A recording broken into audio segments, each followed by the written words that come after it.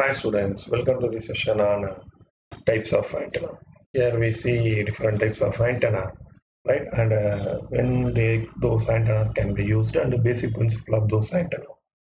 The first type is wire antenna. Wire antenna.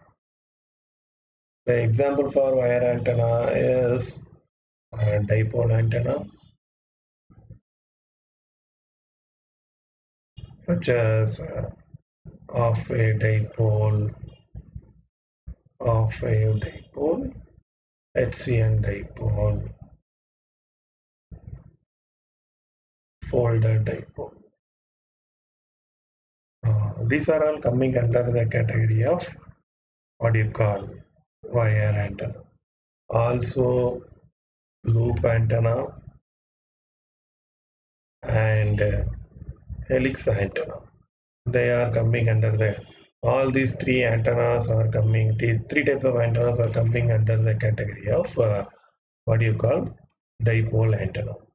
Here, what we do is the radiation characteristics are determined from the current distribution. From current distribution, what we get is vector magnetic potential. From vector magnetic potential, we find B value, magnetic flux density. B is equal to del cross A. From B, we will find H value. H is equal to B by mu. Right? From H, what we get is, from H, let me go like this. From H, we get E. Right? So del cross H is equal to J omega epsilon E. From E we find B average, right? So what is it? Is 1 by 2 E cross H, right? From this we find power radiated. Power radiated is E average dot ds, right? So this is the way the radiation characteristics of all these wire antenna are determined, right? So this is the logic, this is the concept we use to find the radiation mechanism of all those antennas I have explained here. That is wire antenna, right? And next types of antenna we are going to say is what you call aperture antenna, right? So what is aperture antenna? Is an antenna with aperture at one end is known as aperture antenna. Antenna with an aperture at the end is known as aperture antenna, right? So they may take the form of, they may be in the form of waveguide or a horn, right? So horn which has aperture, whose aperture may be rectangular, square, rectangular aperture, square aperture, right? Elliptical, parabolic, or any other configuration, right? So these are all coming under the category, right? Okay, so the aperture antenna is antenna with aperture at one end, and what is that is waveguide or horn may be considered as aperture. The main types are, what are the types of aperture antenna is? One is horn antenna, very important one, and slot antenna.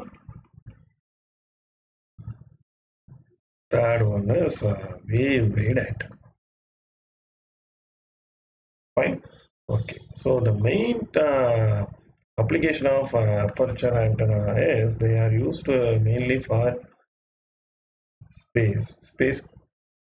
spacecraft or aircraft. They are used in spacecraft or aircraft. Why? Because these antennas are flush mounted. That is very, very important.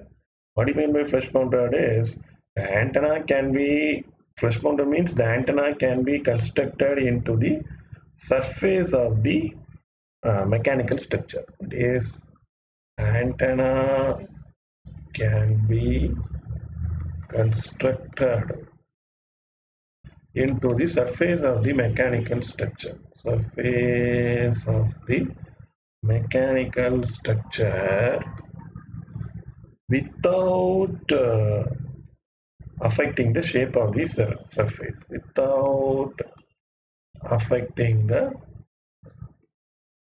shape. Without affecting the shape of the surface. That is the biggest advantage of this aperture antenna. So they are mainly used for aircraft or spacecraft applications, right? So that is a very very important point to be noted, right? And next is microwave antenna. Microwave antenna, right? Microwave is a wave which has a frequency range of 3 to 30 gigahertz, right? So we know that lower the frequency, this means larger the size of the antenna. Larger the size of the antenna. So microwave is very large frequency, so they are used to microwave antennas are miniature in size because the frequency is very very high, 3 to 30 gigahertz, right? So what are the antennas coming under the category of microwave antennas? Horn antenna, slot antenna, reflector antenna, right? And microstrip antenna, right? So these are all the antennas coming under the category of what you call microwave antenna, right?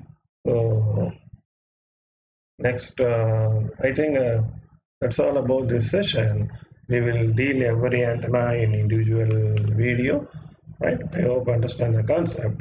This is just an introduction. If you have any doubt, please ask me in comment section. Thank you.